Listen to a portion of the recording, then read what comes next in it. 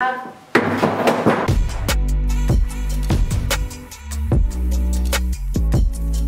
loves, it's your favorite blind chick back on your screen with another one. Hope you're all well. I asked you to ask me anything and you did. I asked on the community tab as well as on the gram, and here are your 21 questions answered. Let's jump right in with the first question, which I loved it so much I answered right away on Instagram. It's, do you think you'd have different current friends if you weren't blind? Short answer, yes. Long answer, perhaps. If I wasn't visually impaired, I wouldn't have worked at the jobs that I had, and most of my friends are from past jobs. If you watch my working while blind video, then you know that I didn't choose to work at any of these jobs, rather the jobs chose me. There are things that I could do with my visual impairment, so if I didn't work there, I wouldn't have met these people, and even though I didn't love the jobs, I'm grateful for the experiences and the blessings I've met through the people that I know nowadays. I have about 4 friends that I had from back in the day before I was diagnosed that have grown with me as my degenerative disease has worsened over time, so there's that too. How do you deal with it mentally? A lot of people ask me this. It comes down to GPP, which I mentioned before. That's gratitude, positivity, and presence. Those 3 are my major keys. What are your dreams? Ooh, questions like these are so hard. It's this and describe yourself, or what's your 5-year plan? That are the hardest questions in the world. Ooh, I don't have very many dreams. Honestly, since I've been diagnosed, it kind of threw out my old dreams out the window, but if I were to dream now, I would say I definitely want to travel more, see what I can see while I can still see, as well as one day have a family, live in a bigger place than this. I'm over this studio life. I definitely want a 1+ den until I get my home. I want a fulfilling career that is not only creative, but helps me connect and build a sense of community, and healthy hair, because I've been fighting this hair for a couple months now. Those are my dreams. Simple dreams, low-key dreams. What's the biggest life lesson you learned in 2021 and why? Ooh. First of all, 2021 is just 2020's B-side. We flipped that cassette over and it's the same album, just different tracks. I'm over it. I'm ready for a new album over here. But what have I learned in the last 4 months? First of all, how has it been 4 months already? This year is flying by. Contentment and comfort with self. That would be it.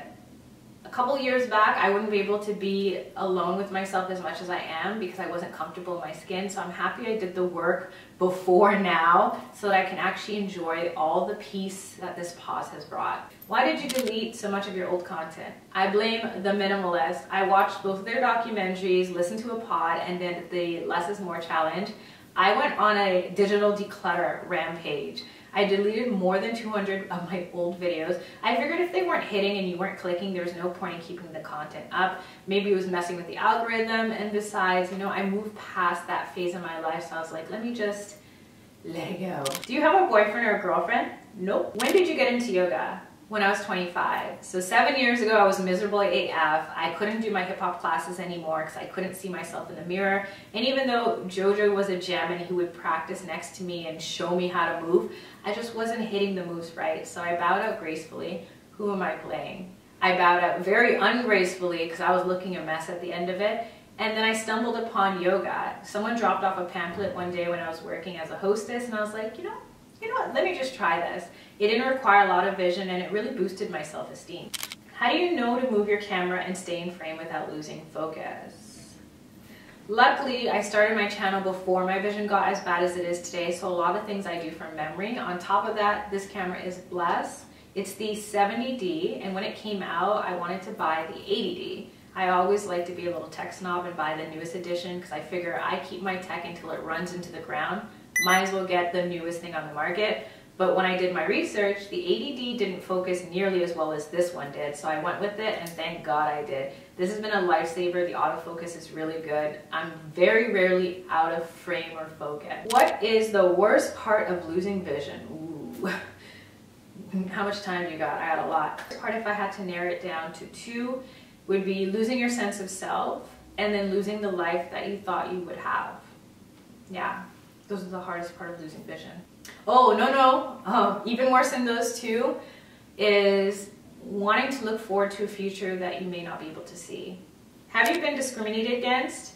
It doesn't say legally blind, so I'll do both sides. So I've been discriminated against way more for being black than I ever have for being blind. But when it comes to visually impairment, the people that have discriminated me the most, plot twist, are other visually impaired people. People are telling me that I'm not blind enough, or that I'm doing a disservice to the blind community because I don't have a dog or a cane, even though I explained to them that I'd be doing a disservice to blind people like me by just adopting these things that don't work for people like me. A dog or a cane cannot read the things I need to see. We're not gonna get into it in this video. We're not gonna get into it in this video, but if you wanna know, you can watch some of my other videos. A lot of people ask me different versions of this. How do you do your makeup, or how do you get your makeup to blend? Beauty blender. It's the sponge for me. I'm telling you, that is the key to getting your makeup to be impeccable. I can't see my face. Even when I use my 10x zoom mirror, sometimes I'd be missing things. So if you see it, don't judge me. I'm also gonna do a get ready with me at the end of this month to share all my tips and tricks. So wait for that and stay tuned. This question gets me every time. If you can still see, how are you blind? Half the people ask me this because they're trying to be smart with it, like, how are you really blind though? The other half just want to know, because a lot of us are sold the picture of blindness is a white male with dark glasses, and it's not that. It's not just that, at least. By law, I'm legally blind. That's why it's called legally blind. So once you pass 2200, which means whatever you can see at 200 feet, I can barely see at 20 feet. I'm well past 2200. Last time I asked 3 years ago, I was 2400. And I stopped asking at the last 3 annual checkups, so who's to say what it is today? But what I do know is I wouldn't wish this on anybody. So for everyone who thinks that I'm not really blind, or I'm doing this for the gram, or the clicks, or the views, trust me, you wouldn't want to be in my shoes. How's dating while blind? A mess. But I don't think it's because I'm visually impaired. I think it's just a mess out there. Let's talk about digital dating versus in living color, because they're completely different.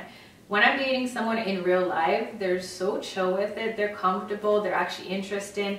I've had guys be like, it's the blindness for me, and I'm just like, okay, I'm not mad at you, I'm happy that you don't discriminate. It's a little different online. I used to have a prompt on Hinge that said, you'd never guess, or one thing people don't know about me is I'm legally blind.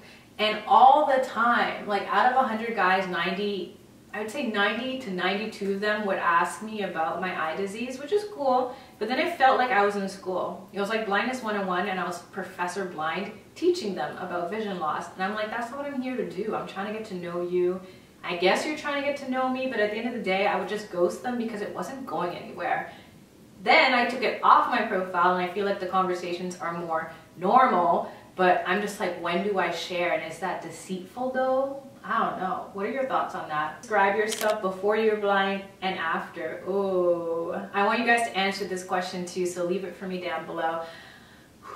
I would say it's so strange when I look back at my life 21 and before, when I was not visually impaired, and since. I would say I thought I knew it all back then.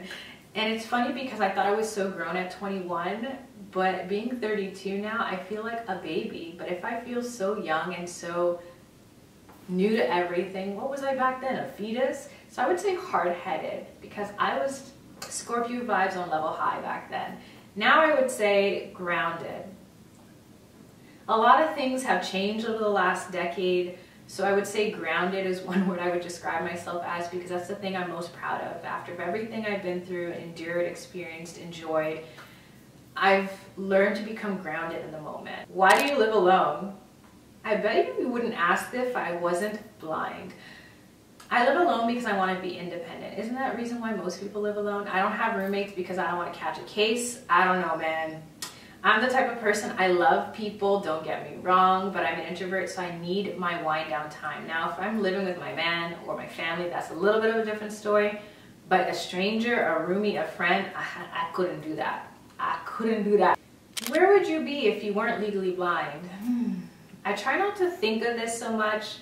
For the first 5 years of living with this disease, that's all I thought about. My life would be so much better if I wasn't blind. I wouldn't be doing this if I wasn't blind. This is the worst because I'm blind. So I had to take that thought and literally throw it out of my mind. Let's just play around with it for a bit. I know I would definitely be driving because that's one thing that I miss. I can't say that my life would be better or worse, because who's to say? There might have been something else that happened to me or for me or whatever they say. I think I would have made different choices in my relationship. There's a lot of things I told myself to be complacent with because I could not do better because I was visually impaired, which is really messed up. I probably wouldn't have worked at any of the jobs I've held for the last 10 years. And who knows, I might not even live here. I think I would have loved trying to live in a different part of the planet, exploring and experiencing a different culture, you know? Has losing vision stopped you from doing things in life? Yes, a lot. How much time you got? I would say it stopped me from driving, for example. I haven't read nearly as many books as I'd like to. On average, it takes me about 6 months to finish a book because I can only read 1 page. Mind you, on my phone, 1 page is literally 2 sentences, so there's that. For a while, I wasn't in the dating scene because I just didn't feel like dealing with it. And I think if I wasn't visually impaired, I'd put myself out there more. But again, who's to say? You never know, right? The jobs I had, I haven't applied to certain jobs in certain fields because I know that my limitation would actually make it or break it for me. So there's an honest moment there. How do you know if your meat is cooked if you can't see it? Did you watch my video, what I eat in a week, 28 meals? Most of what I do is from memory. The things I chef up are usually things that I cook all the time, so I just go off of memory. If I'm trying out a new recipe, I mean, sometimes it's gotta be well done because I'd rather it be well done than succulent with salmonella, right? Are you happy in Canada? Are you trying to come save me? What's going on? I mean, aside from the way the government has handled the Rona, yes, for the most part, I'm happy and proud to be Canadian. Growing up with Caribbean immigrant parents, they taught me to be grateful for literally everything. You know what it's like when you don't finish your food, they tell you about the person in Africa that hasn't eaten and it just guilt trips you. But my mom did that to the 10th degree with everything, so I've always been hyper aware of my privileges. So as a Canadian, yes, it may not be the most perfect place on the planet, but it definitely comes with its blessings.